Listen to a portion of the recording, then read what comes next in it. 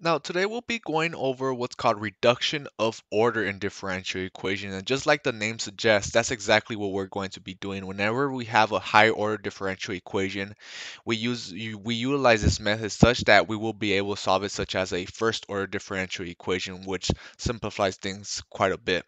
Now, for these particular cases, we'll be assuming we have already one of the solutions of the differential equation, and we're going to be solving for another solution in order to get the general solution of the differential equation. So we'll be utilizing one of the solutions of the differential equations to start. Now, one thing that I perhaps forgot to mention is whenever we're solving for the second solution of the differential equation, they are linearly independent.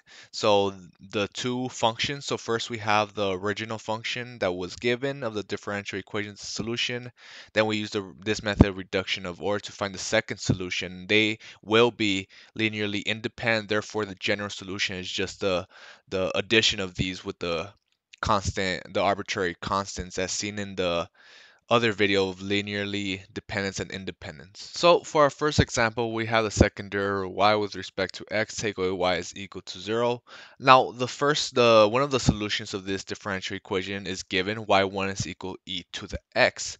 So for the first step here, you just multiply by this variable that we added, u. So let y equals e to the x times this variable u. So from here, since we already have this function, we could go ahead and plug it into the differential equation.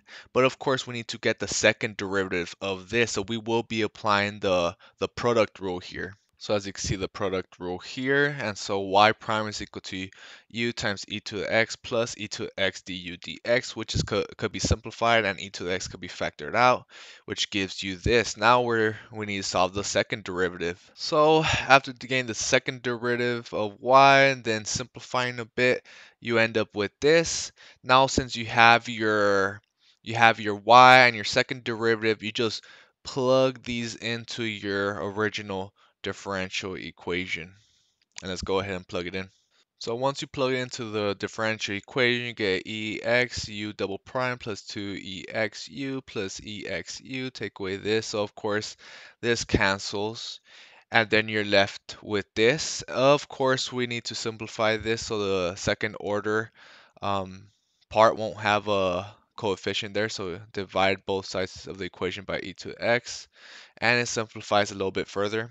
So with here, your second derivative u with respect to x plus 2 du dx. Since they're with respect to the same variable, we can actually integrate here on both sides. So you have du dx plus 2u is equal to arbitrary constant c1 here. Now, one thing to notice, this is now, you just reduced the order of the differential equation. Originally, it was a second order. Now you reduced it to your first order. And if you remember, you have your p of x as well as your g of x here.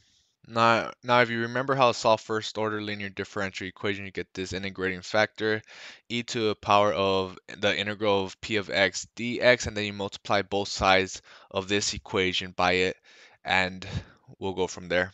So we get e to the 2x, multiply both sides of the differential equation. Now from here, essentially, it's nothing more than the product rule. You get the same differential equation, then you integrate both sides to solve for it. To solve. So you have e to the 2x times u is equal to arbitrary constant 1, e to the 2x divided by 2 plus another arbitrary constant. Of course, arbitrary constant divided by 2 is another arbitrary constant, so we could replace this by just another. Now let's just call this one C2 and this one will be C3.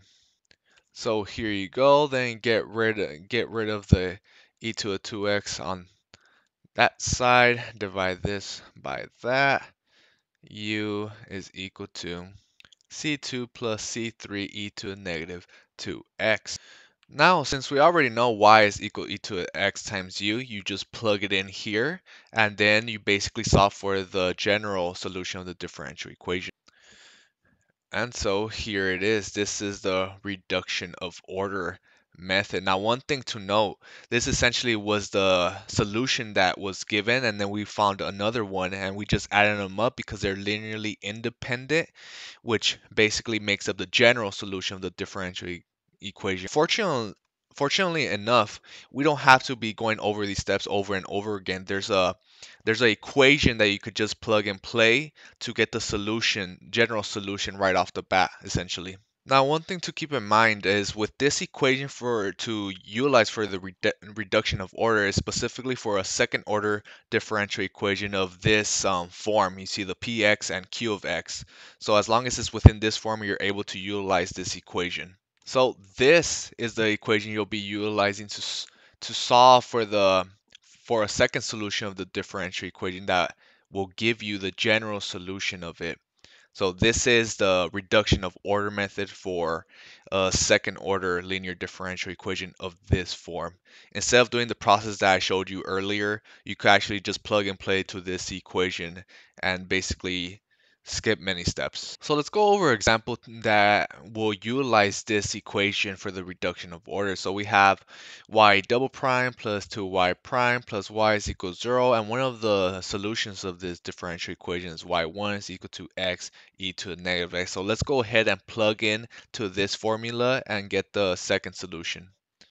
So our y2 of x is equal to x e to the negative x times the integral of 1 divided by the x squared e to the negative 2x times e to the negative 2x, right? It's the negative integral p of x d of x with respect to x. So one thing I didn't mention is this second order differential equation is in the form of you have your p of x here and you have your q of x here.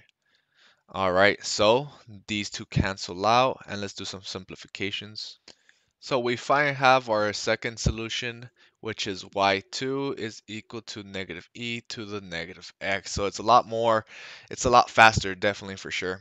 And so since the y1 and y2 functions are linearly independent, then the general solution would be a summation of these two functions with arbitrary constants. So this is the reduction of order method for the second order linear differential equations in standard form.